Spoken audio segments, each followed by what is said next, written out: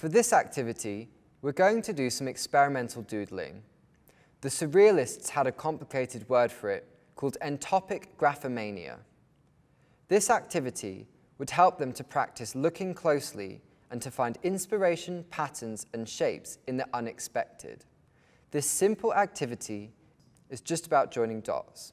Using a piece of paper, look closely at your paper. Look for any imperfections you can see and mark them with a dot. This might be hard to see at first, but the longer you look, the more apparent they will become. This could be a scrunch or fold in the paper, a mark, a blotch, anything. Once you've marked these, you're going to join the dots with lines in whatever way feels right to you. You can use curved, wavy lines, straight lines, they can cross over, etc.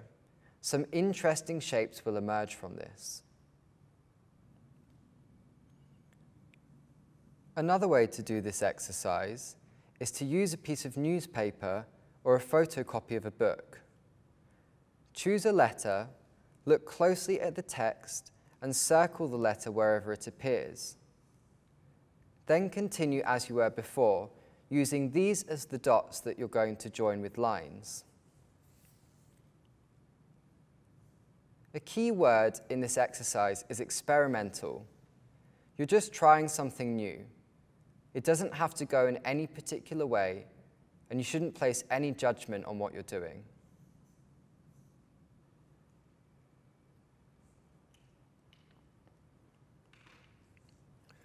Once we've joined all the dots, we're going to fill in the blanks. In your choice of tool, pick one color that you are drawn to.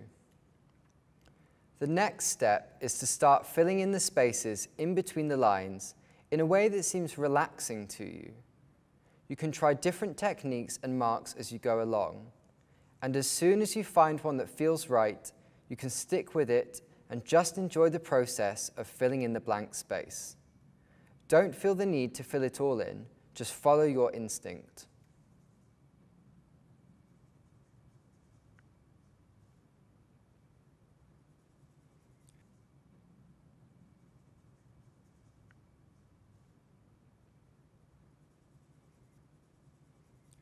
How's it looking, Holly?